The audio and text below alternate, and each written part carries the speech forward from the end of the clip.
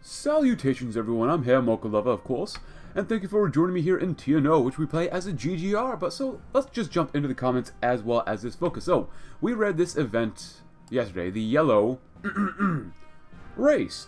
So, I asked you guys whether we should do I support a détente with Japan. That's how you pronounce it. I actually had to look it up. I forgot how to pronounce it. I said détente. It's détente. Or a confrontational approach would protect the big ol' Reich. So, overall, there's support for both sides, but there's quite a bit more support for the glory battle. You guys recommended at the time of this recording that we should go with a confrontation, so okay, we would protect the Reich. Let's see what happens. But currently we're still doing smile for the cameras. Smile, smile. Actually, I just loaded up the game again, and now we have 10 billion in annual deficit. I'm not sure how that happened, but let's see, other expenditures. That hurts me so much. Military spending is costing us quite a bit. Oh, okay. Now after we let a day go by, it's now 3.08 billion. So be it. After that, we should do the glory battle. Japanese warfare is missing a key component. A matter of fact, they're missing the key component for successful fighting force. What they boast in terms of numerical superiority or technological innovation means little once those words are recognized by what they are, only words. Guns and cannons are obsolete in the age of mutually assured destruction. Battles between great powers will not rage in the cities or fields, but rather on the international stage. A more aggressive pivot towards Asia will put Japan on the back foot, forcing them to play defense. Well, this is some reformist, loyalty, but that's actually okay with me, just because militaries are gone, less reformists, that means more conservatives, right? The interview. Richard Dudman adjusted his bow tie nervously. This interview would either propel his career into the stars or send it spiraling into the dirt. Fortunately for him, the big old dudes had provided a comprehensive list of topics to avoid. Oh, how grateful he was for those little dudes and their documents. He couldn't wait to engage in a whole hour of propaganda. What were the alternatives? Say something out of line and the interview in an instant? Perhaps even damage the U.S.-German détente before it properly begun. This journalistic thirst had forced him to accept this interview, a decision he had quickly grown to regret. Heil Bormann came in a voice as Dudman shot to his feet as a saluting midget approached. The man was squatty and burly with a plain, round face. This was the Fuhrer? He looked like a butcher who had suffered a midlife crisis and joined the Boy Scouts. Dudman raised his own arm in response. Heil Dudman, he responded. Bormann's eyes flickered to his adjutants. Amusement, anger, a chill ran down his spine. This was no local butcher, he had to remind himself. This was a butcher of Europe. The Fuhrer sat down opposite of him, joined by a speckled translator. Thank you for agreeing to this interview, Mr. Bormann. What do you hope to achieve in your upcoming conference in Stockholm? Fuhrer Bormann. Bormann's translator corrected with a false smile. Well, Mr. Dudman, I wish to improve Germanic-American relations. The time has come for the ice to thaw. The upcoming conference is a gesture of my diplomatic goodwill. So, Fuhrer Bormann, Dudman showed off. The uniformed Nazis around the room were staring at the journalist with polite smiles and burning eyes. A pang of inspiration hit him. These Nazi dudes could control the interview, but they couldn't control how the American public perceived it. Dudman grinned. Another hardball for you, Fuhrer Bormann. Do you have a pet? What about your favorite color? Wow, okay. We're not going to talk about his sexual exploits or his his burning desires. We are not afraid, though. Comrades, we should be aware of our place in history. All of us recall the days of terror when the haze from Moscow was burning and that of the half a dozen other cities that was still pungent and fresh. All of us bear wounds that are unhealed. The Union broke apart upon a wheel of chaos, and its peoples scattered to the four winds. Even now, I have family that know not whether I am alive or dead. We all lost irreplaceable ideals too. I will never take the triumph of socialism for granted again, but it is time, like a widow throwing off the cloak of self-shame, to cast away our fears. The fascist wolf hovers over our land, still slavering it like a beast in heat, but its shops are no longer what he had feared. It is trapped in a nightmare of its own. We must not be afraid, friends, to call it what it is. It is simply another imperialist experiment, like all the rest of the armies who once dared to march into the Rodina, and like all the rest, it is doomed to perish. Yes, we must not be afraid. Let us take strength, knowing that what we see before us is not the last guttering of an inferno, and in our hands are the buckets that shall extinguish it once and for all. For those who would presume to speak for or answer to the fascists, I speak only this. You would believe that the road would crumble before you, and for a time you were right, but the Tsar thought that he would never perish either, and Napoleon believed Russia would burn, and the Mongols believed the Rus would never rise again against them. They've been wrong every single time. And you will be wrong. The old dream of a red union, of what we once had, is waiting as clouds gather, as will be its hoppinges. We will restore all that is lost to us. Well, someone kill each other. It's already 69, so please kill each other. I've spent a lot more infrastructure, or more money to build more infrastructure and civilian stuff. And we have our stuff down here, which we still can't do anything. And reclaiming the pack. There we do this one. The Eroberung des Paradises. So I've already sent my ships down to the Southwest Indian Ocean. As you can see, the strike force is heading on down there. So we'll get down there eventually. We can't do anything about this. 4.5%. I've set the subs down there, I believe. Yes. So they're making their way down there. It's just going to take some time. Oh, never mind.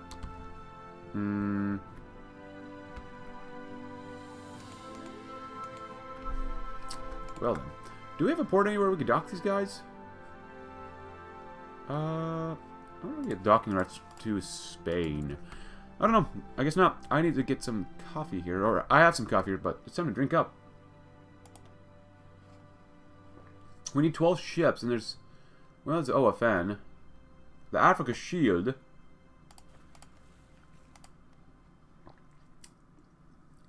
Military access has been disabled for TNO. Well, I'm not really sure how to get down there then. If we could send like 13 guys. Because the range is pretty darn bad. Okay, so this is removing. A little bit of lag, that's okay. Look at that lag. Okay, so they're heading on down there. That should be good enough for us. Okay.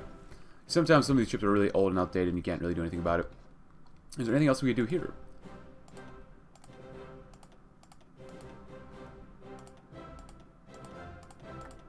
Not really, no, actually. All we can do is Unternehmen Schweiz. West Russia? West Russia? Cool. But yeah, I can't wait to integrate like Poland. Slave population 0 in Norway. They don't believe in slavery? Oh, what a bunch of backwards peoples, we'll call them. Let's see. What is this one? The Glory of Battle. The effect of the anti-sphere vanguard modifier will increase off one.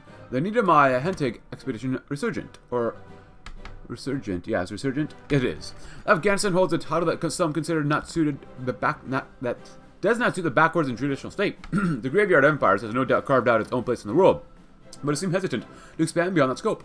All until the country took a sharp turn, seeking to rapidly industrialize and modernize. Afghanistan has a history of its precarious placement between powers, Britain and Russia being the most relevant example. Once again, Afghanistan finds itself sandwiched between two rival spheres of influence. Rushing to Kabul's aid in the quest for modernization will remind the Afghan people who really have their best interests at heart. Silk Road, Iron Fist. Martin Bormann stared at the map over his desk. He'd become a regular consumer of German cartographers by this point.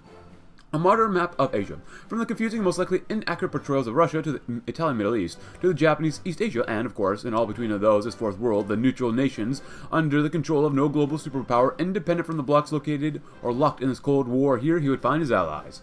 Iran was an obvious choice. The government was already somewhat aligned with the Reich and would not be difficult to get them partnered with Germany against the Japanese Empire. There are those rumors of internal instability, but those rumors existed in almost every other country on the globe. There was not much reason to pay them any mind. The next country was another obvious one, India. Though the Indian government had tended to lean far more left than the Reich would find appropriate, there were still some rumors of this partnership with the Americans in some areas. The modern world was all about realpolitik, and it was impossible to pass down a partnership with a nation that big and such a good reason to hate Japan. They're occupying their territory for God's sakes. Finally, Afghanistan. It was less powerful and less developed than the other two, but that doesn't matter.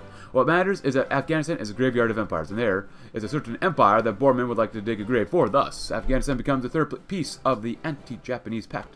Asia shall be freed of Japan's menace. We lose political power, get more stability, and war support. Well, that's okay. We already get a lot of political... Wow. That's a lot of political power.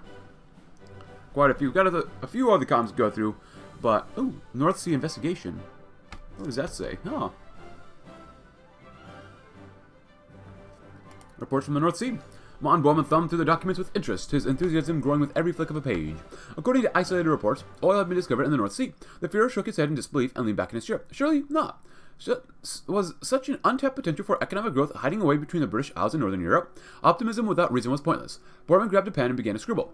Clandestine investigations would be launched immediately to determine the validity of these reports. Naturally, he expected to have his doubts confirmed, yet if the investigators yielded discovery, let us wait and see. Nothing down there. Why can we do that? We need Flecton B camouflage. Okay. Nah, we don't have to go all the way up. There we go. I mean, I guess that's why we have a lot of debt now. When I did this yesterday, I kept clicking on it. It didn't give us that much more, you know, deficit, which, you know, really sucks. Yeah. Oh, we can build in there too. There you go. Oh, I should have finished this up yesterday. I guess I didn't finish this stuff. Whatever. There you go. Good enough for now. After that, let's go and do the Aryans of the East. India itself is a relatively new actor on the world stage. For centuries, India was merely a description, a term for a large mass of land. Few could have pictured life after the British Empire. Even less could imagine a united Indian state emerging as a regional power. In most aspects, India is still not whole. To the east, a rival government backed by Tokyo promises an end to the Western influence in India. The ceasefire between the two governments is rocky at best and actively collapsing at worst. The world simply does not have room for multiple Indias. Eventually, come heck or high water, India will stand united. It is the duty of the Reich and of all Aryan peoples to protect the birthplace of the race, to prevent a Japanese puppet from subjugating more proud Aryan men and women. Good.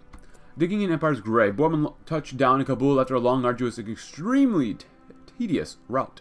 Flying in from a helicopter, taking off from a carrier that he was taken to by a plane, over an extremely long route to avoid hostile airspace. He was more than ready to get off this helicopter and meet with his king, Mohammed Zahir Shah. The palace was a great sight, better than the rest of Kabul. No magnificent pillars of gold like the mythical kings of old, though. Bormann did find the rugs rather pretty. There was a great chair, which Bormann figured to be some sort of throne, but it was empty. Rather excellent, as Bormann would not stand for having to meet some Muslim in a great throne above him. He was led to a side chamber where he saw King Mohammed sitting at a table waiting for him. "You're an enemy of Japan," Bormann was direct, drawing out the conversation which did not have much use to him. "That is correct," the king said. "There are millions of Afghanis who are also enemies of Japan. Unfortunately, there are not millions of guns to match. I get your point. The Reich has more guns and soldiers, and I'm sure they will find their way into Afghani hands soon. If you are as great as an enemy of Japan as you say, I am. Then you have nothing to fear. The Reich will ensure Japan's enemies are strong." A smile came to Mohammed's face. Perhaps his German was quite reasonable after all. "Now," Shah said, "we have economic questions to discuss." Bormann stifled a groan. "Now, a railway here would allow an easy link from our mines to a new industrial sector here, and this meeting's going to last a while." Whew. Sad. But, oh, look, we got that one done too. And let's not forget this. We must get rid of these reformists. Pesky bugs. Even though I did say I want to get that one done first, but it doesn't matter. Infinite reformists. Even though I would still like to go down that path. Oh, let's do this. Here we go. After the collapse of the continent of German Africa and the loss of Madagascar, we lost our only outpost in the Indian Ocean. Then the Japanese reigned unopposed among the southern waters. However, the chaotic situation in Africa provides us with an opportunity to regain our presence in the region. The Kriegsmarine has been preparing to launch a swift attack against the hostile forces that occupy the islands of Mauritius and the Réunion near Madagascar. Should they succeed, we will be able to reestablish a base to withstand the Japanese aggression in the Indian Ocean. I hope it doesn't backfire on us. Now let's go and do this. So we need the camouflage. There it is. Flectern. Yeah, very good. So we'll see what happens within a week. And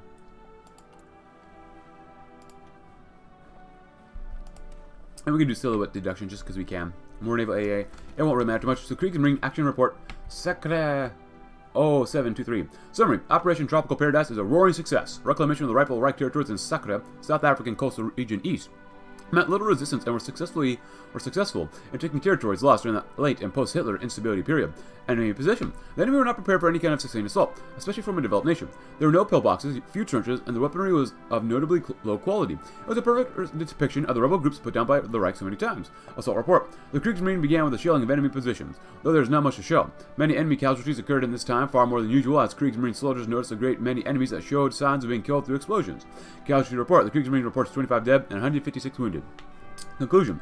This is a predictable success against a far inferior enemy. In fact, the Kriegsmarine was almost too careful. In future assaults on enemy positions like this, it would be safe to shell the enemy for a longer time instead of rushing to an assault in fear of the assault coming too late. It's simply not possible for the enemy to prepare an assault under the conditions they were in. Report received. Awesome. Wir lagen vor Madagascar. I guess it makes sense why we did get that. Wait, I could have just come over here first, but whatever. Whatever. Go home. Well, we got him back. That's awesome. Oh, look at... Oh my gosh, that resistance. 0.7. 0.6. Jesus. Was it the Japanese that held this up? Oh my gosh. Was that worth it? Maybe not. I thought that could like boil over into World War III. Man, why can't we help these guys out? We can help out once. Can we do it now again? Oh, look. 2.56. Not bad. Here to the east, Guten Tag, Tehran. The Iranian state has been aptly described as a German vacation home in the Near East. Economic ties run deep between Tehran and Germany, with an abundance of oil being piped up to Europe annually. Economic ties bind only briefly. Cultural ties are the ones that last for centuries.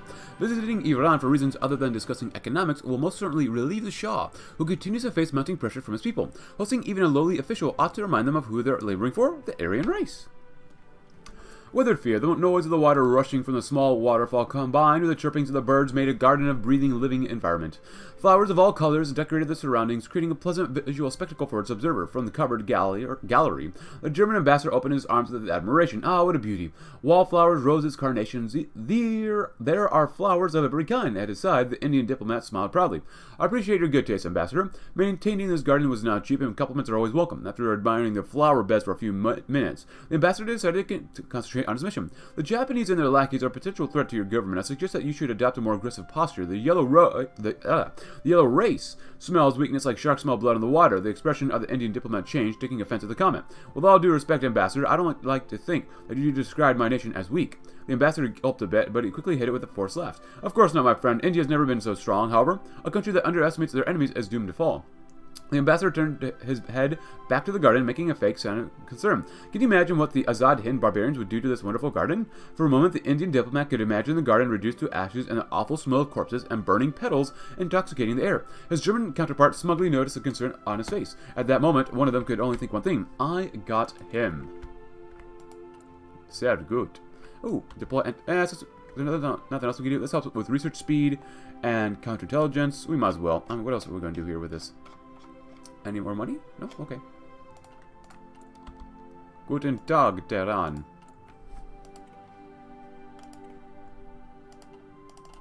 There we go. Now the conservative.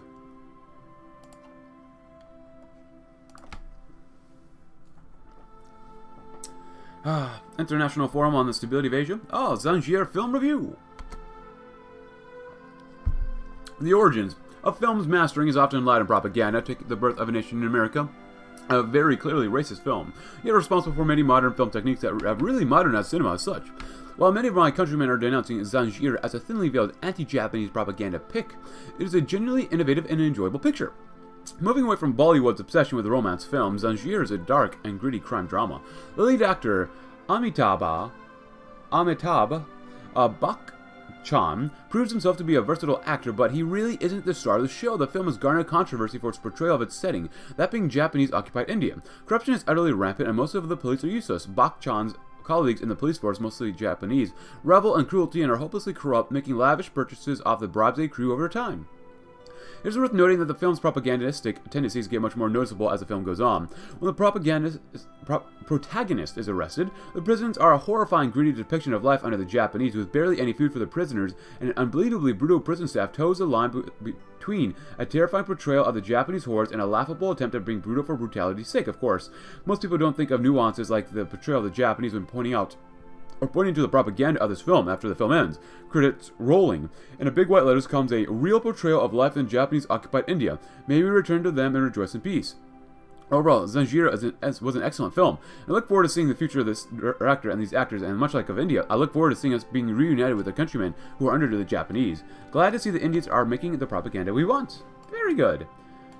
And Japan stands surrounded. The itchy trigger finger of the Americans keeps Tokyo on edge at all times. In the old days, Japan needn't worry about the Reich at their ally. That changed when the Japanese depravity was put on full display during the attempted assassination. The fierce gaze has been directed towards the east, the hotspot for conflict and civil strife. With the plurality of the world defying the Japanese Empire, it is imperative for the world to see a different side of the Fuhrer, a calculated and strategic one. Though little is likely to come from the forum, the Fuhrer will likely be able to use the opportunity to denounce the Japanese government. A visit to the Shah. Volta Heva had been idling for a few minutes in the waiting room of Shivan Palace when the Shah's aide invited him into the office. Mohammad Reza Pahlavi was dressed in military uniform and flanked by his imperial guards. Your Majesty, exclaimed somewhat impatiently, Tehran is magnificent. I see your architects have taken some inspiration from our own, he said with a grin. Of course, Minister Havel. All we want our capital to reach the heights of Germania one day, responded the monarch, seeming a bit nervous. Nervous was good, Havel thought. He could use that. 1 hour had passed and the meeting went on. Havel's main goal was to reaffirm the Reich's commitments to Iran and its defense, but also to learn about rumors of the Shah's opposition, who seemed braver than ever lately. His ride from the airport to the palace had been insightful. Tehran was indeed more beautiful beautiful than ever, but one could see its decay and the unrest among its people. What the minister needed was to hear it straight from the lion's mouth. So while we can expect some aggression from the Iraqis, the Shah was in the middle of his sentence when Havel raised his hand in dismissal. Your Majesty, forgive me for my bluntness, but you and I both know Iraq is no threat to our nation. Havel adjusted himself in his seat as the Shah remained stunned and went on. I'll be more direct. Our intelligence reports indicates your opposition is growing bolder every day that passes. What I need to report to the Führer is this. Must the Reich turn its gaze to Iran, or do you have the situation under control? The Shah's first thought was how his ministers would never interrupt him so abruptly. The second, he soon voiced, we may need the Reich's assistance in the future, Minister Havel. Oh. Interesting. Interessant. Oh boy.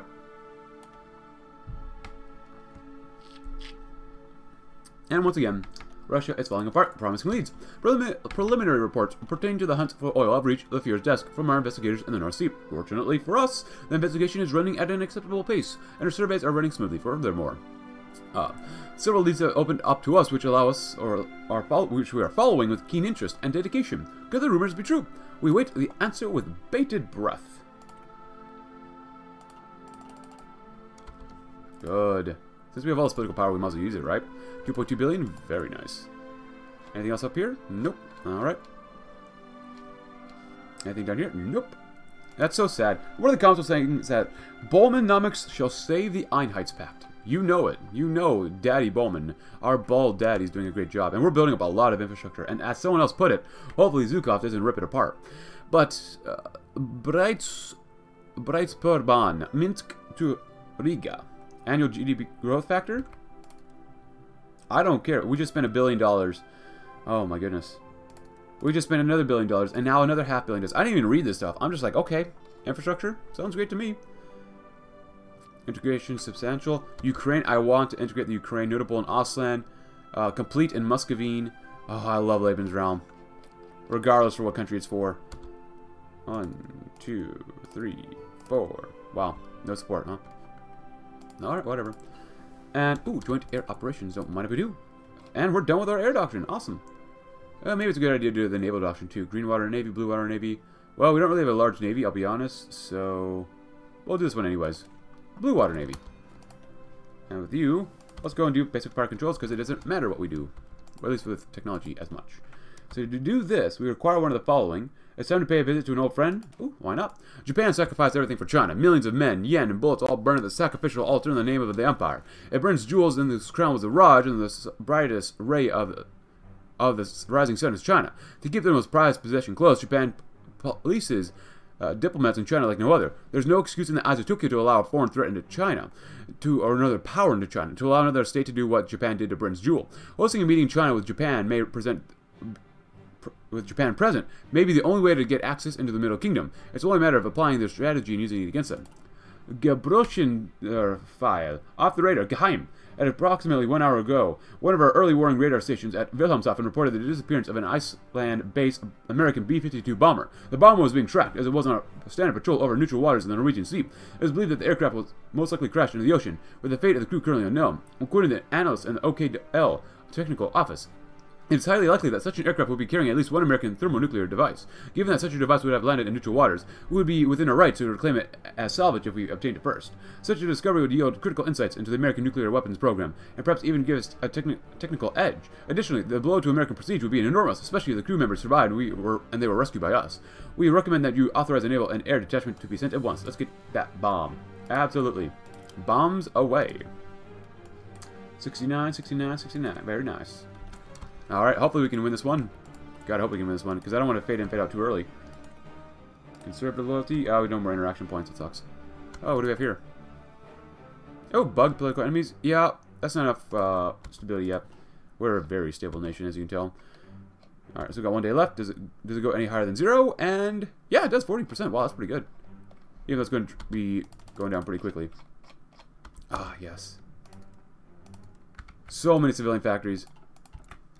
2.17, not bad. Actually, if we cut, let's see, civilian spending at 15%, let's see, 10% of this is 4.8 billion. We would actually, you know what? Boom, there you go. We cut civilian spending a little bit. Which honestly, we maxed out on construction so far, so look at all this building that we're doing. Holy bad words. Hold on. Gebroschen fall. The Americans let us pass. Geheim. After a series of tense back-channel discussions between American officials and representatives of our government, we have reached a settlement. The American government has agreed to allow our flotilla to enter the Norwegian Sea and salvage a B-52 and nuclear weapon, provided that we leave any surviving crew alone. This is a massive coup for us, providing new insight to American avionics and nuclear weapons technology. Our aircraft and vessels are already approaching the likely wreck site. Within the next several days, the Reich will have triumphed in the standoff without a shot fired. Man, the Americans are just caving in this timeline, because earlier we had a thing with their pilot and such. Jesus. But how many do we have here? 1, 2, 3, 4, 5, 6, 7, 8, 9, 10, 11, 12, 13, 14, 15, 16, 17, 18, 19, 20, 21, 22, 23, 24. We literally have 24 lines full of 20 out of 20 civilian factories working, and then plus some more. German industrial might is huge, but Eastern Nights. It was a grand, bright day in Delhi. There was a wonderful place to hold a meeting against Japan, or maybe against Japan, being the capital of multiple empires, an overall large city, and centrally positioned enough to ensure easy access for the Iranis and the Afghanis. Bormann had no such nuance in mind when he selected Delhi for the meeting, however. He simply thought the capital of the largest country would be suitable. The meeting was, to be fair, a bit of a mess. The rest of the attendees seemed to give as much mind to nuance as Bormann did. Liquor flowed like rivers, and though some of the attendees did not have much affection for the Indian booze, they did have affection for escaping from a boring meeting through the path of alcohol. There were some very colorful characters. An Iranian representative met the Fuhrer and talked about how it was nice to speak from one area to the next, confusing him. When an Indian representative said the same thing, he quickly began to regret the amount of alcohol present at the conference. A few real discussions had been being had would most likely be completely forgotten the next morning. In short, it was no real recipe for success. The one meaningful moment of the night was late, when it was coming to a close. The Fuhrer stumbled on stage, flanked by a bodyguard. There he gave a short but memorable speech. We're all gathered here today in the hopes that one day the continent of Asia shall be freed from the Japanese. A roar of applause from the audience. At least we could all agree on one thing. At least we could all agree in the end. We get stability, political power, and hey, people like us. United against Japan. I love it. Eastern Nights. Let's go to India. Let's go to Japan. No, not Japan. India, Afghanistan, and Tehran. Oh, we're going to end up in Tehran one way or another. I'll promise you that. A heist for the ages. Japan sacrificed everything for China. Millions, millions, and millions. And I've already read this one. But it's time to pay a visit to an old friend, my friends. I'm ready to read. I'm excited to see what happens. Ooh, what is this? Eastern Industrial Buildup? Ah, yeah. Caucasan. Money. Obviously, doesn't matter to me, because Bormannomics works. It just works. TNO Fallout crossover when? Let's come back over here. And, oh, still 0 out of 3, man. Man. Actually, you know what? Let's keep an eye on when I can get more interactions. Just because I want to keep an when it comes back, and then we'll figure out how long it takes. Actually, what do we have over here? 10. Oh, okay. Yes. Infrastructure modernization. Yes, please. Oslan. Extraction. Very good. Also, we have to wait for... Oh, the skilled workforce is currently 44.5%. That's pretty good. So that's why I maxed this out, because when we did that, the GDP growth bonus is going to be really good. Let's see. The non-slave workforce is an increase of 4.5%. So if we max it out, we get we use slaves way less. And we have a more skilled workforce as time goes on, so it's totally worth investing in it right now.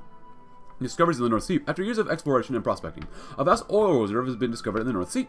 At first thought to be, my bad, fool's errand, exploration increased after finding natural gas in Germany's westernmost Reichskommissariat in the early 60s. Since then, private investors from both Norway and Germany have been looking for precious black gold offshore, following and prospecting the Norwegian continental shelf. After nearly a decade of costly drilling, they finally did it. Located on the southern tip of the shelf, the wealth that had been found under the sea is seemingly boundless. Geologists now even believe that there is more oil, much more, lining huge swaths of Norwegian coast, waiting to be discovered. As of now, just the reserves have been discovered are the largest offshore deposits in the world, to the elation of both the Germans and Norwegians. It is yet to be seen how the two will proceed from here, but oil reserves could be give both economies a huge boost. Norway in particular could see huge economic benefits and some much needed industry diversification, but must also consider Germany's interests nonetheless. This provides a much needed resource for both nations. There's a whole ocean of oil under our feet, which is really good. Now, I don't mind splitting some of the revenue with Norway. That's totally fine with me. It's part of their lands, and even though they're just fascists, those liberal fascists, that's fine with me. That's totally fine with me. They should get some sort of, benefit from this. We definitely need to increase our industrial expertise, which is kind of strange that we haven't found anything yet for that. But whatever. Oh, so here we are. So we're going to do this. It's June 1st. Let's go ahead and continue doing this, and let's see when we can do some more of this later on. Conservatives, 1, 2, 3. Allied, very good. I love it when we have conservative slave plantations. Alright, good. So it's June 1st, and we'll see what happens next. So, Oil report. Despite himself, Martin Bormann rubbed his hands together in anticipation and opened the sealed document. The final report from the North Sea investigators had arrived. He knew it was foolish to be excited. After all, the report was likely to have found no traces of oil, rendering the entire investigation a waste of time and resources, and yet he couldn't believe the words he was reading. His eyes raced across the pages with increased speed until he slammed his fist on the desk and laughed out loud. Oil had been found in the Northern Shelf. Untapped oil, precious, yet not claimed by any other nation. Bormann smiled at his own genius. The Reich will declare the North Sea oil rights to be exclusively German. The oil is rightfully German property. And we'll pay off those guys later on. What is this? Oh, we need extraction 4. Oh, look at that. And this is directly about the large oil deposits in the North Sea. Awesome. Awesome, awesome, awesome.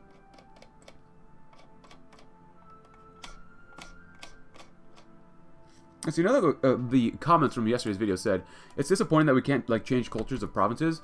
Yeah, it would be kind of cool if we did, but at the same time, I kind of realized that we can't do that just because there's only so much time in TNO, but actually, once more and more content comes out for TNO, maybe that'd be possible just because you start in 62, right? You go all the way up until like 74. Within 12 years, or 16, 18 years, depending on how developed TNO gets, there's time to change cultures. That's almost a generation of people, almost 20 years. Oof.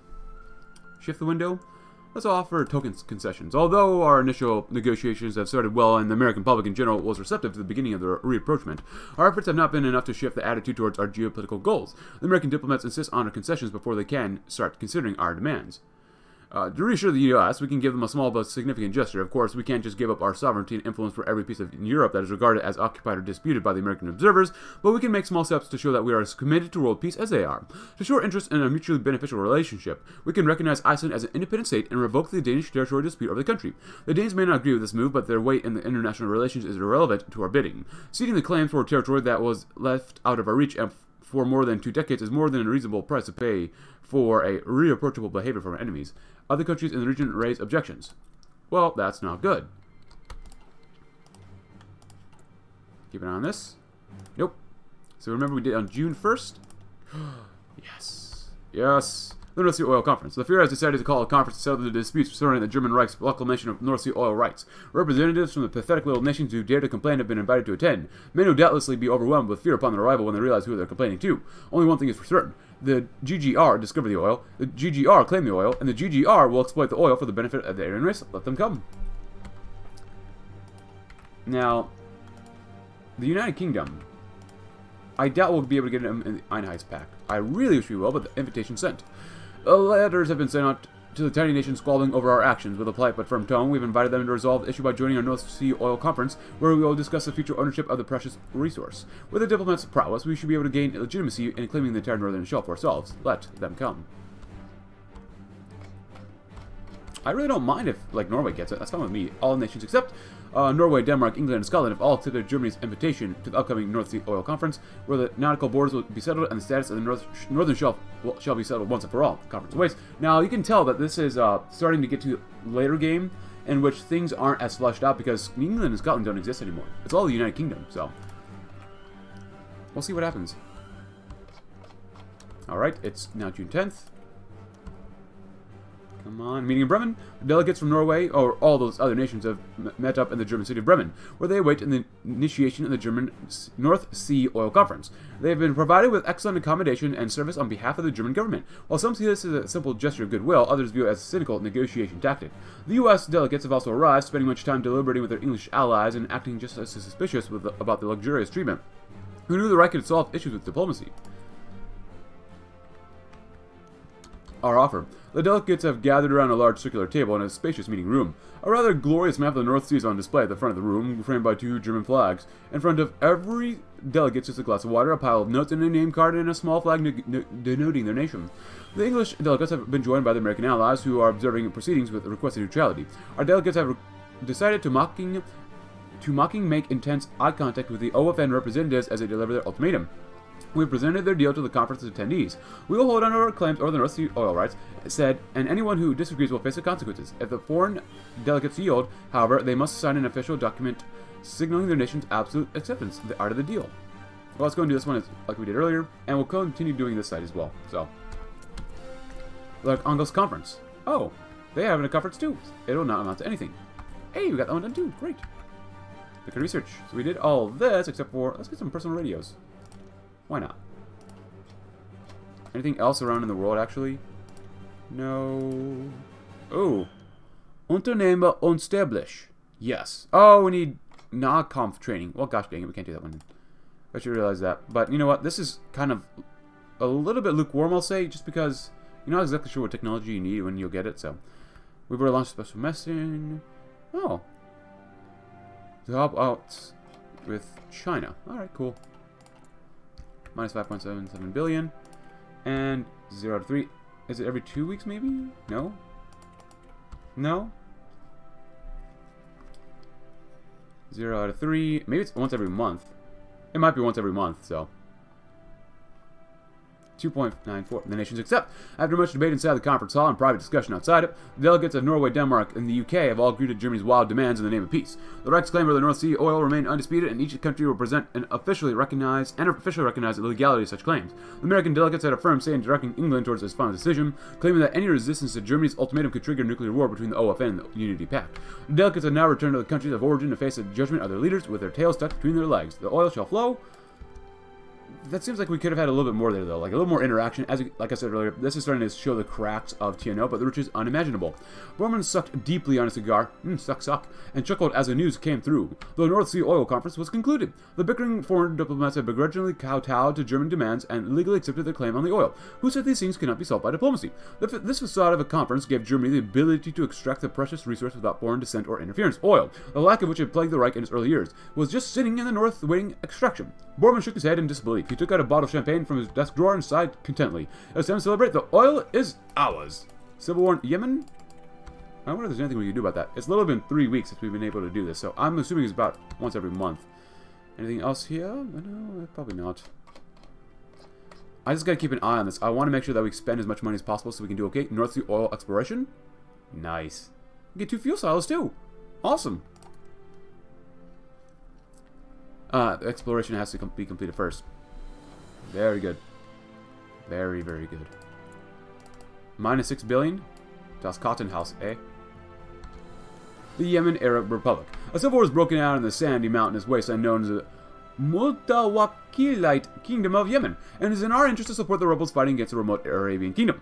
The rebels are fighting for an Arab republic in the name of an ideology called Ba'athism, which is a pan-Arab nationalist and pseudo-socialist movement whose ideological intricacies are very complex and complicated. What is important is that they are challenging Italian and Saudi influence in the oil-rich Gulf region, and factions of their movement are sympathetic to Germany. If we send aid to these Ba'athist rebels and then successfully topple the Italian lapdog of a monarch, we can see our own geopolitical influence and economic power expand, another piece on the global chessboard. Now, I don't want to do this yet, because whenever this happened for the United States, it countered what we were working on for the focus tree. So I'm going to wait, get our focus done, then click on this.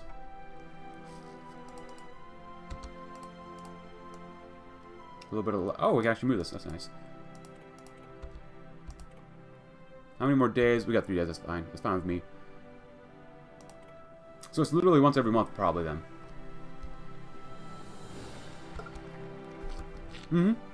So once every month you can do this. Good to know. Which makes sense. Conservative. Oh, we're really close here. Nice. Thank you. I want to get involved. Anything on the right? How about on the left? No, it must be a decision then. That's fine. That is totally fine. So we did this, which is awesome. I would like to keep doing this and see what happens. Took its concessions the Italian debacle. Ooh, a menace. Break the ice. Denounce the turncoats. Relax trade restrictions. Relax trade restrictions, you get, ooh, more consumer goods factories. Land forts, meeting with Italian diplomats. Reopen the Gebirgsjäger, so mountaineers. Ever vigilant watch. It's not bad. Das Auftauen. Peace in our time? Oh god. I want to deal with Burgundy last, so we'll get there eventually. Shift the window. There are no boundaries to American hypocrisy. Proclaiming the ideals of freedom and democracy around the world, America has done everything to withhold the will of the free nations of Europe to determine their own fate. in the interest of the Aryan race. Crying crocodile tears of the oppressed Slavic nations, they do everything to submit countries in their own backyard. The crimes against the fatherland have not been left unnoticed either. Where are the freedom fighters in Eastern Europe who did not fight with American weaponry and vehicles? Did the arch-traitor Speer did not take his silver coins from the American departments? One thing results from these facts. America is a dishonest political entity which speaks in lies and trickery and is only fair that we act in retaliation against our perfidious machinations. To this end, we will assemble our secret service to conduct espionage work within the American territory. We will not instigate riots or anything of that sort. Rather, we will use various forms of covert action to make Americans, or to make America feel more interested in our partnership. Absolutely. Alright, so the African Cabal fighting black market. We could fight that, but I don't really care. Reclaiming the pact, well, that sucks that we can't do that. And actually, there was one comment saying that we can't go to war with Sweden, which is, some of us wish we could go to war with Sweden. I wish we could go to war with Sweden so we can beat them up, put them into the pact, so that way we can get to Finland. It feels terrible that we are just basically cock-blocked by Finland because we can't get Sweden, which doesn't make any sense, since we do have Muscovy under us again, and Ostland. So, honestly, even without Sweden, heck, we should be able to go to Finland regardless of Sweden, and then bully Sweden into accepting our proposal because we would have Finland and Norway, and Denmark. So, it doesn't make any sense, but whatever. Alright, so help the Ba'atists. Oil crisis spirals across the world. It's becoming increasingly clear that we want to stabilize our supplies. We need to support those factions in the regions friendly to our interests. How do we help out? Oh, what is this? Send weapons to the Arab Republic? I want to send... Oh, the secured port. Okay. I want to send, like soldiers down there. Oman is on fire. Okay, well, what else? What else is new? Instruction...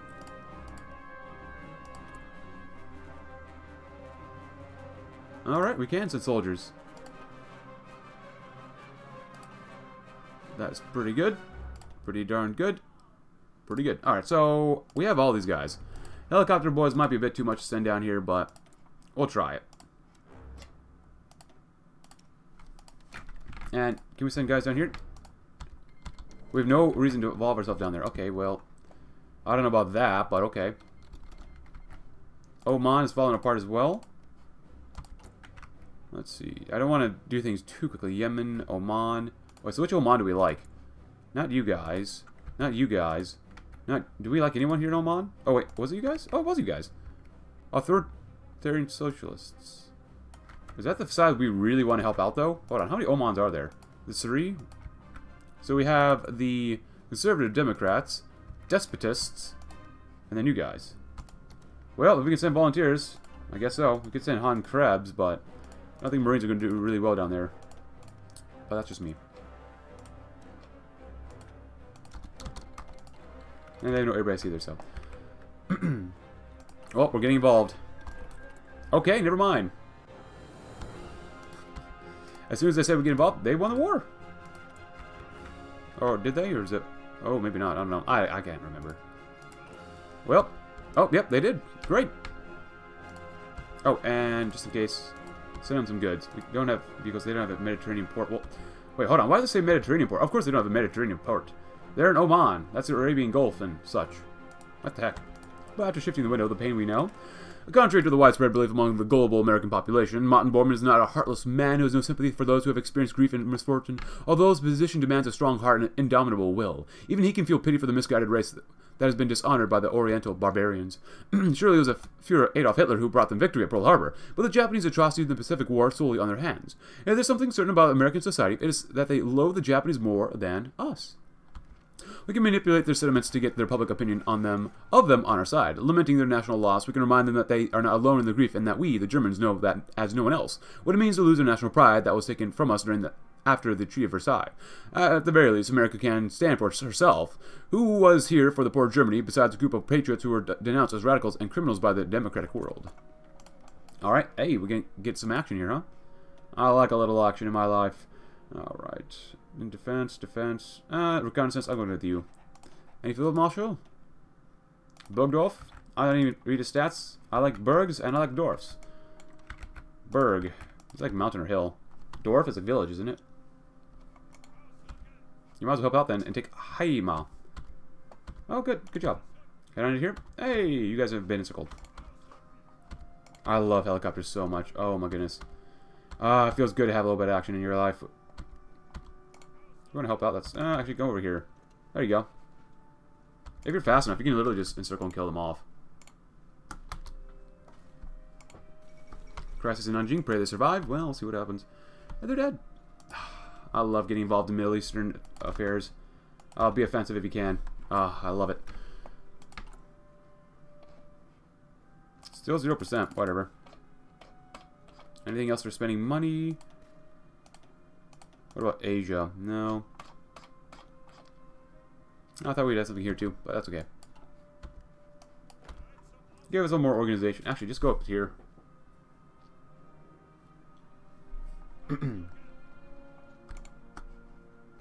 Alright. Not bad. Ah, and they capitulated. Just sometimes you just gotta walk right on in. We can do that one because we can. And we'll do that one because we can as well.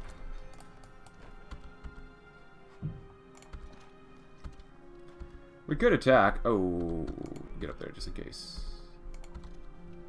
Defending is so much easier than attacking. At least sometimes. Oh, you can actually just win right there. Just go and do that. Has anyone else revolted here? So much spending and building. I love it. Africa, nothing either. Nope. Nope, no one else has revolted. That's good. God dang it. We won too fast. I can't believe it just held out the communists, too. But whatever. Pain as we know it. Reduced arms in Europe. Borders across Europe are manned by hundreds of thousands of men with a pact and the OFN engage in one of the world's highest stakes staring contests. The situation benefits nobody, tying down countless men in vast quantities of material that could be better put to use maintaining security within the Reich. It would provide a great deal of goodwill if we were to offer to reduce our deployments against OFN aligned states, provided they do the same, of course. Perhaps in one day they will call the Führermaten the peacemaker. Here we go. Absolute loyalty. And then, we don't have to do this anymore, but I do want to get more conservatives up here and more conservatives over here as well, so that'll be good. Oh. More options?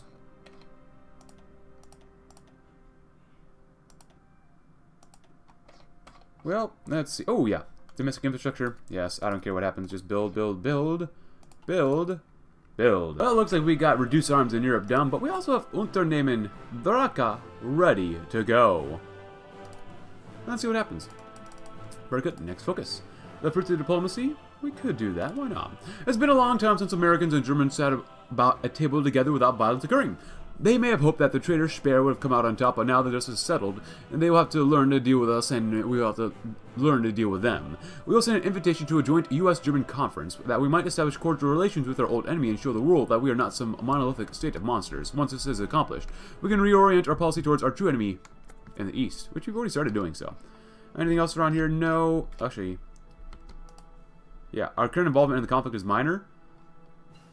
The more resources we send to help, the better resources we get once the conflict ends. Death of Ho Chi Minh. Ah, good. Present radios are done.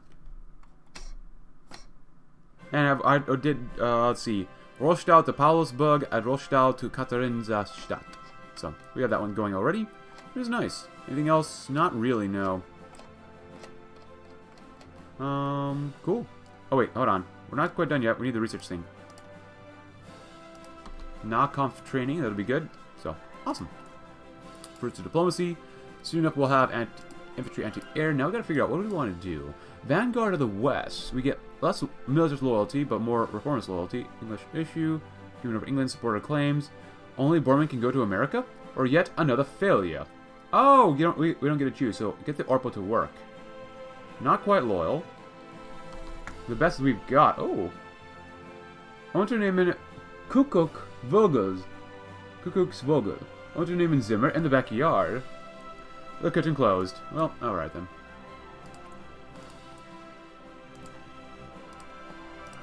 Beautiful. 9.2%. It went up even higher earlier or later on. Whatever it was. I don't know.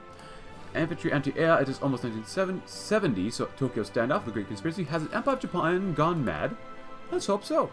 So after this, we're going to go with this one, just because we can build faster, especially civilian factories, as well as max factories in the state. It's a little bit ahead of time, but I don't care.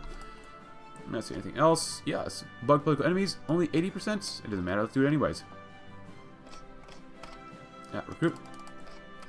And anything up here? Not yet. And that is okay. The fruits of diplomacy are placed in the sun. Führer Bormann has been quite pleased with the performance of the Wehrmacht and their mission to take back the islands in the Indian Ocean. Although at first glance it may seem like a fruitless endeavor to reclaim that some measly islands in the vast expansion of the ocean, the position they provide is important to the survival of the Reich. Bormann is elected to visit the islands to gather all the knowledge that he needs going forward, while maybe surveying a new location for a vacation getaway. Oh boy.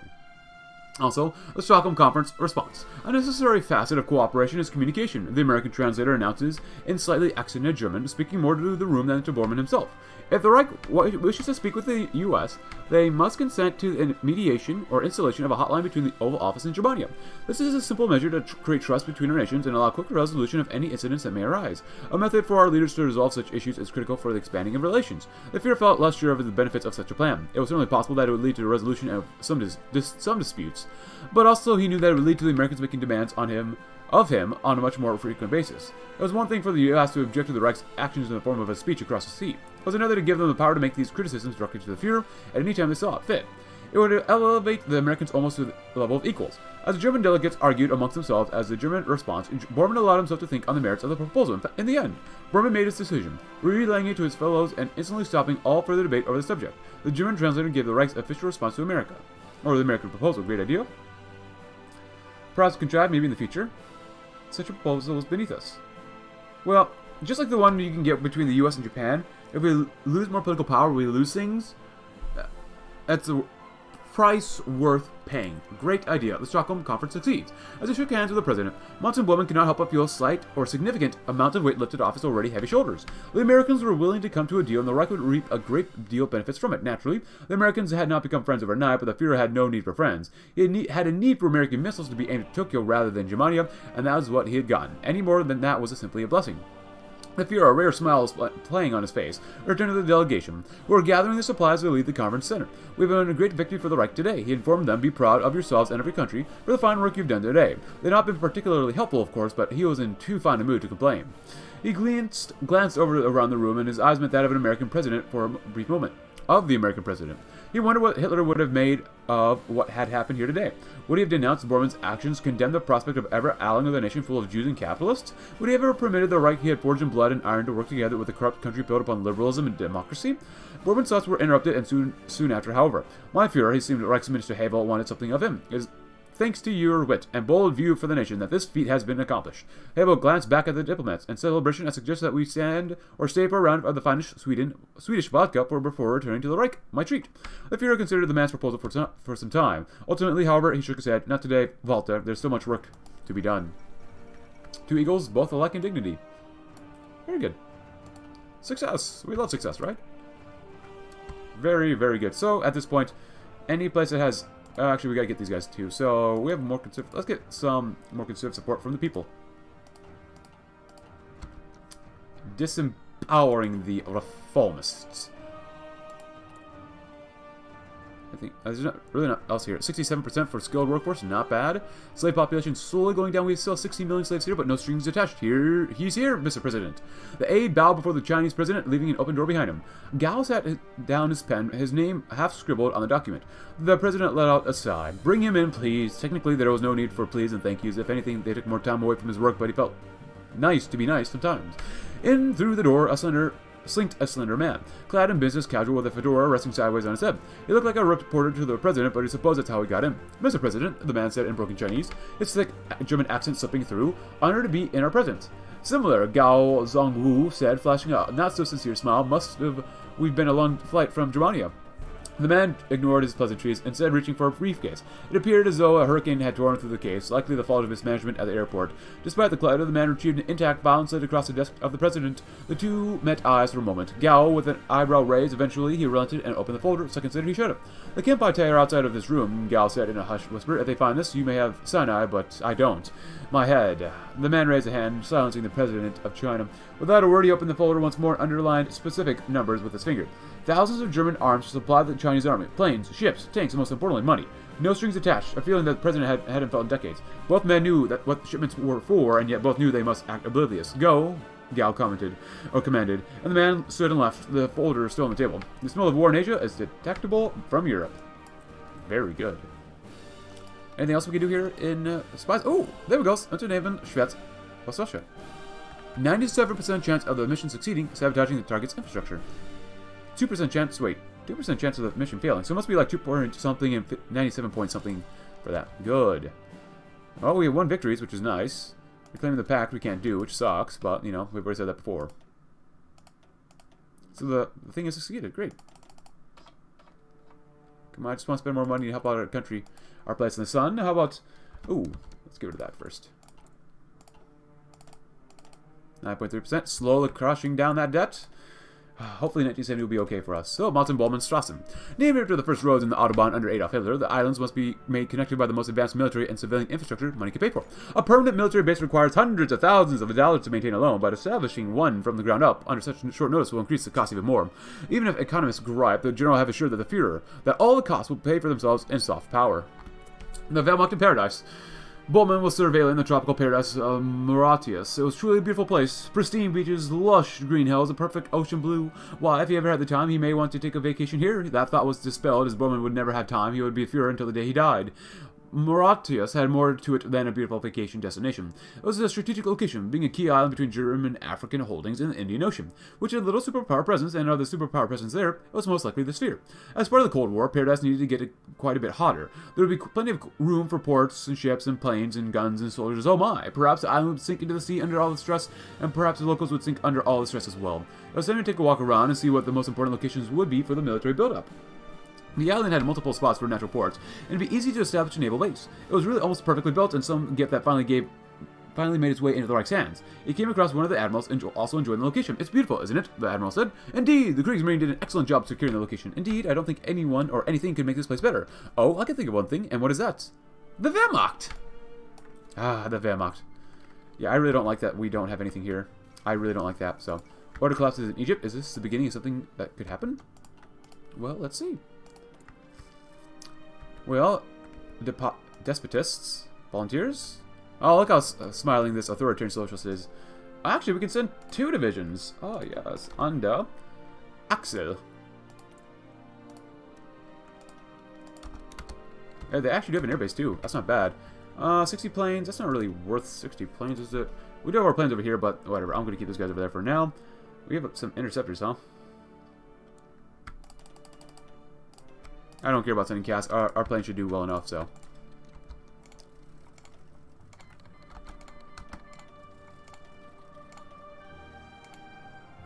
Oh, we can get to 100 then. That's fine. Did we send the people to the wrong place? Ooh, we might have. No?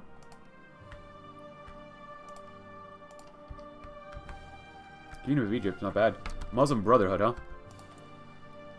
Now we can help them out. Saeed Cuba. Oh. Saudi Arabia? What's going on here?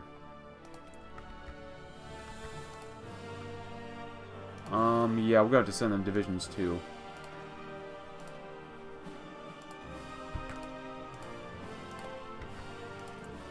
We don't like these guys. We prefer these guys. Alright. Wolf. That's a Wolfhide. Very good. How many planes can we send? Oh, we can send 120 as well. That's fine with me.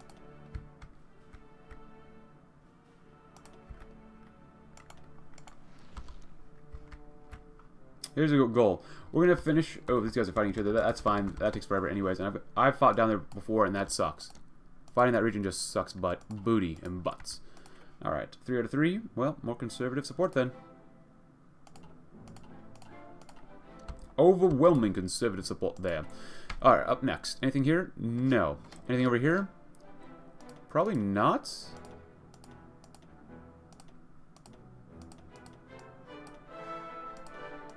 Well, this one's Till. But we're trying to get that research anyway, so. Yes. Might as well. Who cares? Nope. Nope. Just open it up anyways. Egypt is ongoing. Hopefully Yemen can win. I have a feeling they can. Oh. This is... Oh, the National Socialists. We can't send the volunteers, huh? I guess we don't care about that part of Africa, to be honest with you. Yeah, where are guys showing up? Alright, well, that's good. Send vehicles? Oh, we can send vehicles, finally. Oh, we do this. There we go. There we go. I did both, and then we'll do both down here, too. Any other decisions? Not really, no. There we go, finally. Oof, that took too long. Alright, so we're just going to take out, like, Cairo and such. So it shouldn't be too bad. Actually, they don't have anyone over there anyways.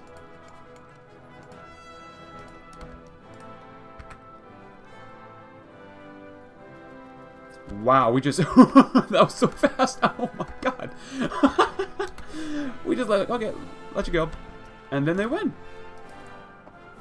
Okay.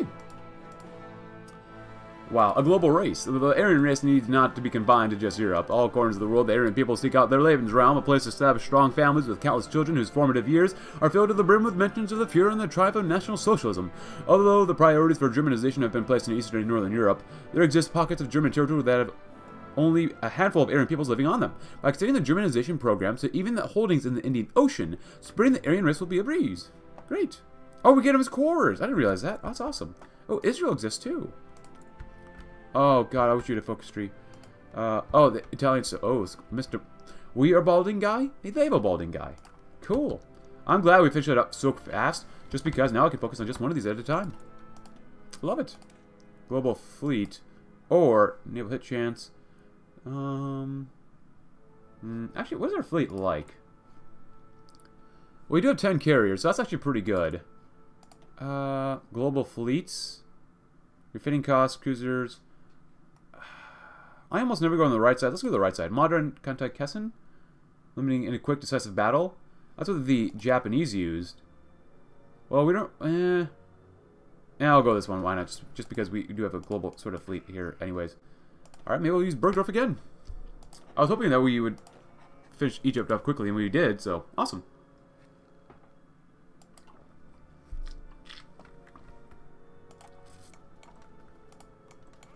I wonder how strong the Saudis are. Actually, just go here, here, here. That'll be alright.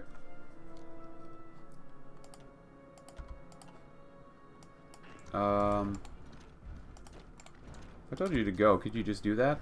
That'd be great.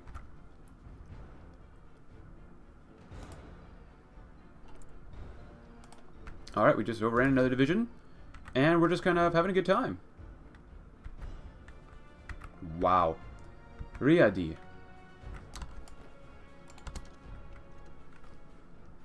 Wow. We just overran them. Holy crap. I love helicopters. Look at this. I'm not even doing anything. I should really help them out, actually. Go right there. We'll go right there, actually.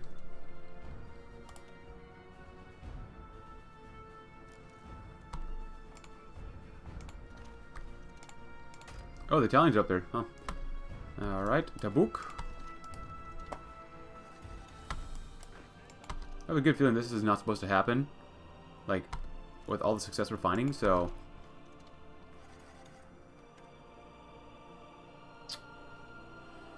yeah. There you go, head on over here. Global race. A second mushroom over the Pacific. The former British colony of Ceylon is an ideal spot for nuclear weaponry. Close enough to Japan to stand as a constant reminder of the presence of Germany, but distant enough to remove any notion that Japan must take action against the Reich. With the Fuhrer probably leading the charge against the Japanese, this message will not go unheard of in the assembly, halls, and parliaments of the world. German hegemony extends far beyond just Europe or Africa, and Germany is a global empire and a global threat to all that oppose her. Oh, we're going to have the Ceylon conference, huh? The Ceylon missile crisis. Nice. Anything else? Nope. How about over here? Yeah, we definitely want that one. So, we're still doing that one though, so. Ooh. Good, good, good. Let's see. Outposts in the Indian Ocean. Yes. Oh, we really build those places up. Nice. And get more infrastructure. One of my favorite things. Infrastructure modernization? Yes, please. Denmark, yes. 71%. Good. Alright, so we literally conquered all this, except for... You literally have to conquer everything here, huh? How many minutes we lost? No, we haven't lost anybody. Oh, it's so nice. But now we'll probably lose somebody here. A little bit of lag.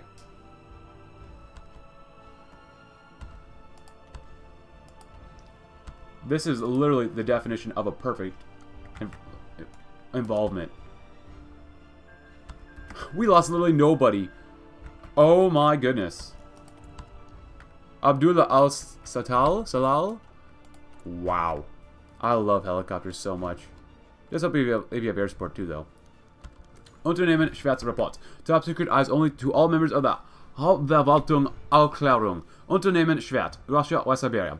HVA agents have successfully infiltrated. Agents informed the local garrisons about a fictitious railway worker revolt, distracting them. From there, they used smuggled dynamite to sabotage multiple railways and a few arms plants. They then proceeded to meet at the extraction point for pickup. This should cause significant logistical issues for the government of West Siberia. May Germany be in safe hands. Success in the snow. Wait, their GDP growth will decrease. Oh. Their army professional will go down too. Alright, time for Unterblish. It feels good to be Daddy Bormann, doesn't it?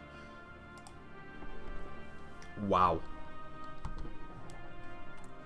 Actually, do we have any other decisions around here too? It looks like we might have a few things. We need Extraction 4. It's almost 1970, so super close. Victory, victory, victory. Conflict is substantial. You bet it is. After that one, let's go ahead and do Vanguard of the West. Why not? America and Germany will never be true allies. Conflict with their dude race, corrupted by Judeo-Bolshevism and the blood of Africa, is inevitable. Nothing unites people like a good enemy, however. And so long as Japan continues their imperialist policies in the Pacific, America will be their foe. Our pragmatic relationship with the Japanese is long ended. Now America is our new reluctant friend. Dagger to the heart. Roshan knew his work was important, but he had not known it was this important. He had known, of course, that he was being hired to build missile silos, but he had not known what missiles within would belong to Germany. Nor had he been aware that they would be missiles of such a devastating variety. He stared at the blueprints laid in front of him, slack-jawed. From his silos upon the beaches of Ceylon, the Germans would be able to launch their weapons across all of Asia undeterred. Roshan wondered if the Kempai Tai had already discovered this plot, or if they would be caught just as unaware as he was now. Once the missiles were present, it would not stay secret for long. The Japanese would never stop trying to destroy the German advantage that missiles in Ceylon would bring. And of course, there were other ramifications to consider. In aligning with themselves so totally with the Reich, Ceylon would become, rather than the small, relatively friendly island nation that had been for years, a missile carrier in and of itself. A new weapon for Germany to wield against the Japanese. How would Roshan truly be willing to help out with such a thing? He glanced again at the check he had been cut for with his help on the project. Yes, he would. Nuclear stockpile social development would begin to improve. A victory to remember, my friends. Everything's going up, except for industrial equipment and industrial expertise. This makes me sad. Oh, so sad. At this point, continue with industrial improvements. We're going to grab, not that, let's grab some of this. Enhance industrial administration. For more max factories in a state. I'd love more factory output. Yeah, let's grab that one. Oh, actually, no, let's grab this one first, just because we need that for our extractions such stuff. Anything else around here? No.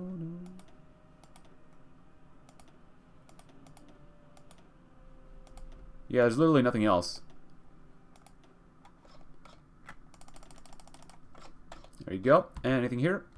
No. Oh, Eastern Industrial Buildup. Yes, please. No. Awesome. Good. Even more. More.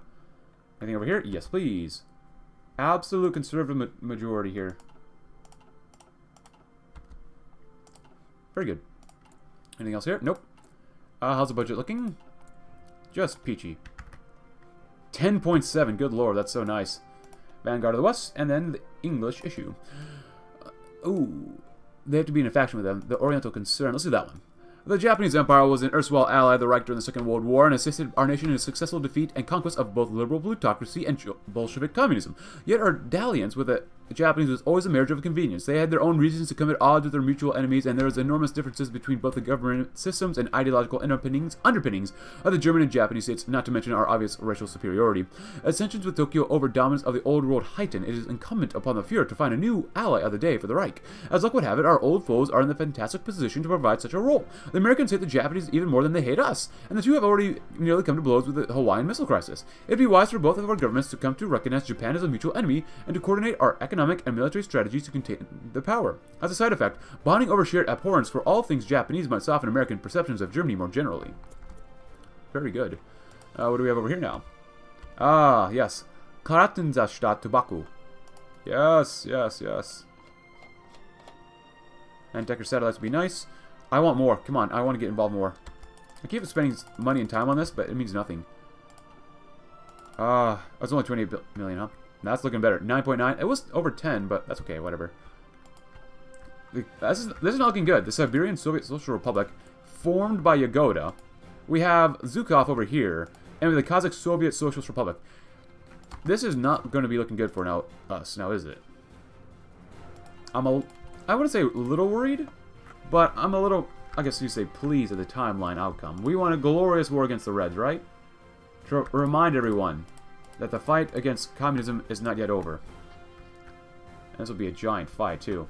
Like, I can see that everyone here will peacefully reunify, maybe, or at least these two. So, Baden-Bekampfung. Dariush had long admired the idea of democracy. His brother Zahn had studied it in America and come back espousing ideals of freedom and the right to representative government. Dariush had been beside him all the while he had never seen such a system in action. He had nevertheless joined in on his brother's pro-democracy protest, calling for free elections to guide the people of Iran instead of some German-backed Shah. The police had interrupted this protest rather violently. The two brothers, alongside many of their friends, had been taken captive. The next morning, they were bound, blindfolded, and told to march until the police told them to stop. Were they being taken away to some faraway prison, or paraded around as examples, or was it just an attempt to scare them straight? The two brothers did as they were told, occasionally exchanging a worried whisper in the direction they thought the other one was. It felt like they were marching for hours, though it was difficult to tell. Eventually, the order came for the march to end. They were to stand in place and wait until they received further instructions. They stood for a few moments until Dariush heard a rather distinct voice. It was saying something in German. Unable to contain his curiosity, the young activist pushed his blindfold up ever so slightly, until he could see through it. He let out a sharp gasp. "What is it?" His brother pressed. Dariush's word came out shakily. "It's a firing squad." Very good. The Japanese concern. The Reich would be willing to offer their friends in the U.S. information on military installations in the Provisional Government of Free India. France announced withdrawing a folder containing the very same information. The HV had given him a very detailed list of what information he would be permitted to offer the Americans and when he would be allowed to do so. After all, the Reich greatly feared being the party in exchange left more in the dark. Hank raised an eyebrow. The U.S. of A. would like to offer in turn recent reports on the state of the Imperial Japanese Navy. He slid his own folder onto the table, carrying the American intelligence. Wordlessly, the two agents swapped the information, each giving the papers a cursory glance before stowing them away. This continued for another about 10 minutes, each of the men offering information about the Japanese and other giving a separate list of details about the sphere to swap with it. The first few days of these negotiations had been more tense, with more bartering and discourse, but Franz and Hank had quickly realized that the actual amount of information being exchanged between the countries would never be changed. As such, they devised a faster method to do it. After the day's quota of top-secret documents had been shared, the two exchanged glances in the silent room. Franz spoke first. "I think that the Brazilians would take the cup again. Their team is simply too good." For the rest of the time that had been set aside for the meeting, the two intelligence agents bickered about their favorite teams. A bulwark against the Yellow Menace, football, soccer, balls on the field. Support their claims. As any fondness that once existed between the Germans and Japanese people is dead and buried, but even our great antipathy for Japan is nothing compared to the frothing rage of the Americans. Permanent Japanese occupations of the so-called treaty ports is a disgusting embarrassment for the U.S., and the return is easily the highest priority foreign policy objective for any American president. Owing to this, the White House will surely be most grateful for the #1 global superpower to come to their aid and offer sincere support to rectify this terrible crime. Henceforth, the German Greater Reich shall officially recognize American sovereignty over the ports of San Francisco and L.A. These great American cities have had their access to the Pacific carved away from them by untermentioned Asian aggressors for far too long, and the world ought to know that Germany stands by their rightful return to American civilian and military control 100%. Very good. Yes, employ Entdecker loans. So basically doing this one doesn't make any more sense anymore. Bug political enemies does literally nothing for us, so... Because 80% is the max we can get. Let's go and expand the North Sea exploration. Very good. We need resource extraction 4 and 4 to do that. That is okay with us. Absolutely 100% okay. One is 8 billion. Very nice. And any more interactions? Yes, please. More conservatives.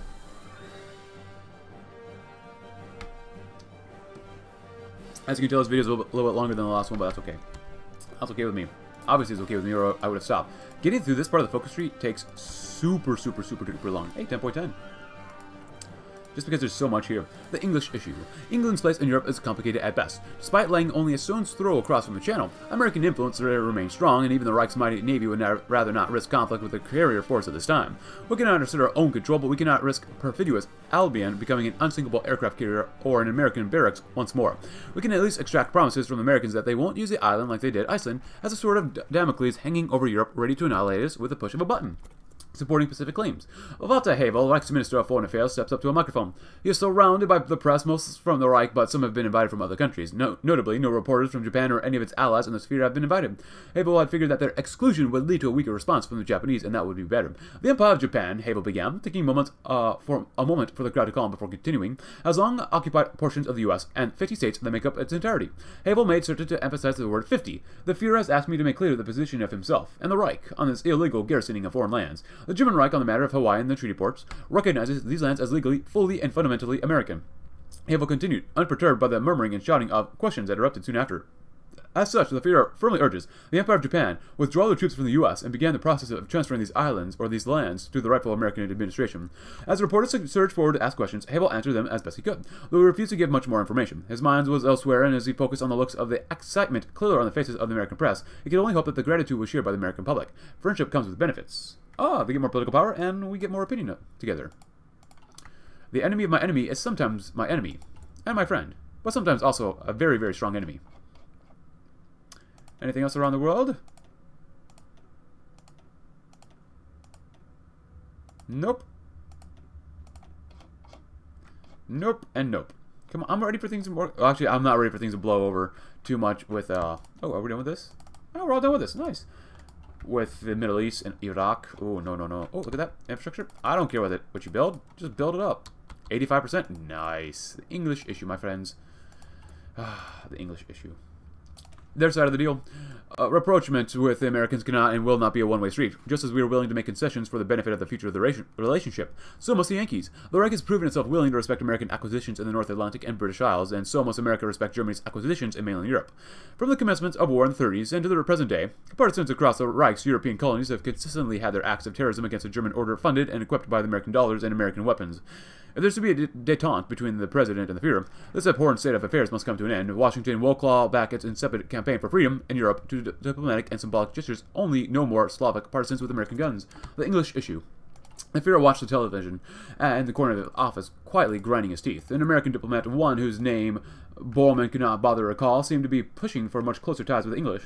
It was brazen enough to publicly call for, or at least to suggest, that the Brits would find a nice, comfortable home with their former empire in the OFM. Bormann scoffed, as if the OFM was an alliance of friendships and ideals instead of a military pact just like any other. Nevertheless, this had to be addressed. If the Americans and the Reich were to work together, Britain could not be allowed to serve as a floating missile silo just outside the Einheitspact.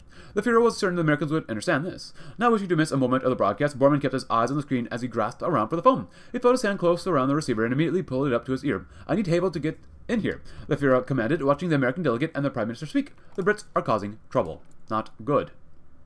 But this is going up more and more, which is nice. Actually, let's see. Open the ledger. Let's see. Ideology, political power. Well, search. Previous. Country, ideology, stability. War support, political power. Yeah, they got a lot of political power. Factories. What is wrong with America? Holy cow, we are the most, of course, we're the most industrial nation in the world. Of course. Absolutely 100%. Their side of the deal, and only Bormann can go to America? Relations with the Americans are improving measurably month by month, and the President has made numerous actions and statements conciliatory to Germany and to the Führer. One great obstacle still remains in the business of calling a relationship with the Americans fully repaired, however. That of the in-person meeting. All the discussions so far between President and Führer have been through proxies, and Herr Bormann's feet on American soil would forever cement the great strides in cooperation and understanding made between these two titans of the Atlantic. Imagine it, the Führer of Germany shaking hands and smiling in the Oval Office with the President of the U.S. Could any sight be more striking? An agreement over England. It seems that the English membership in the OFN was not meant to be. The Yanks had several questions to this deal, and qualifications, which the Reich was able to meet. If England was unable to join the OFM, then it would be similarly be denied entry into the Einheitspact. Naturally, this also meant that the Reich invading the small island and forcing them into the German sphere of influence was also off the table. It seemed that England would forever be doomed as a neutral at a time in which neutrality was less and less sustainable. While of course not ideal, these were things easily agreed to. The safety of the Reich came first, and England was not a prize worth jeopardizing that. The deal was also an early sign of how beneficial Stockholm had been. The Americans and Germans would continue their close, friendly collaboration, and the little wrinkle that was England was easily smoothed out. This victory serves as a reminder to the doubtful of how truly beneficial Stockholm was to the Reich. After all, that we had not found common cause with the Yankees, it's very possible that there could now be missiles aimed at the heart of Germania. Heil Bormann, who has brought us the great victory on the diplomatic stage. England alone. Yeah, the Americans are just pushovers in this timeline. No more research. It's a little lacking for stuff that we can do around here, so that kind of sucks, but whatever. Yeah, might as well. And let's finish one more focus, and then we'll call it an episode. How about that?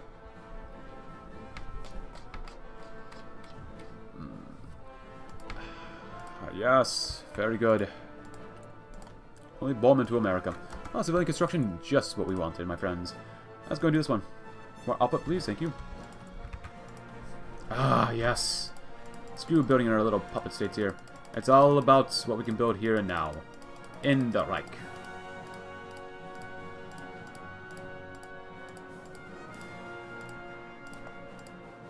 Very, very good. Any more technologies? Not yet. Not yet.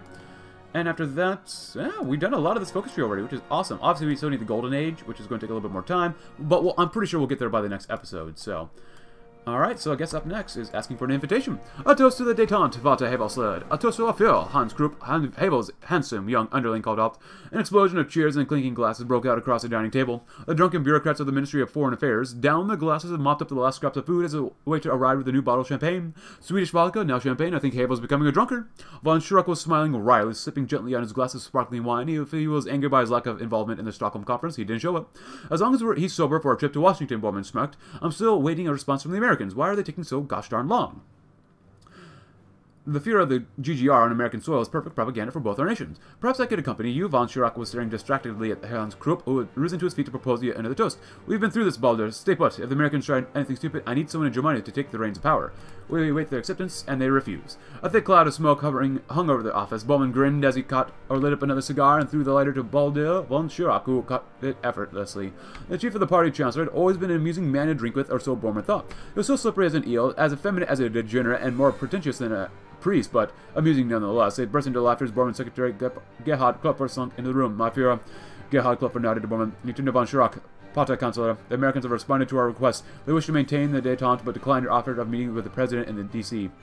The smile faded from Bormann's face in an instant as he curled his fist, snapping the fresh cigar in half. He ground his teeth together before releasing a deep breath. So be it, he muttered under gritted teeth. The mongrel dogs still want open relations with us. They just don't want the fear on their degenerate land, so be it. He leapt to his feet and paced around the table. You know why, gentlemen? Fear. The American mongrel fears us. The President fears us, for obvious reasons. What a pathetic nation. Von Schirach checked his watch. This was going to be a long night. And we shall let the insult slide, in which tomorrow we shall do the Italian debacle, which we'll read now, but we have to figure out whether we do a confrontation against Italy, or whether we should break the ice. Now, personally, I think it'd be kind of good to break the ice with Italy, because we can get some more trade benefits for us. But the Italian debacle. Once our stalwart ally during the war, the Italian Empire is now our greatest enemy on the European continent. Despite owing us everything they conquered, they refuse to recognize our supremacy over the old world, and instead challenge us at every turn, or this must end one way or another. Had we been at the height of our power, it would have been a matter of days, but we haven't yet recovered from the civil war. As things are, we need to find an accommodation. We can either maintain our predecessors' strategy of diplomatic attrition and isolation, or we can face them at the diplomatic table and try to at least coexist in peace. Until the next crisis, of course. But regardless, hope you enjoyed this slightly longer video. If you did, consider leaving a like. Please, subscribe if you're new. Check out my Discord link if you haven't already, and I will see you tomorrow as we shall continue doing a great job with reforms and Bormann's expertise. Thanks for watching. Have a great rest of your day.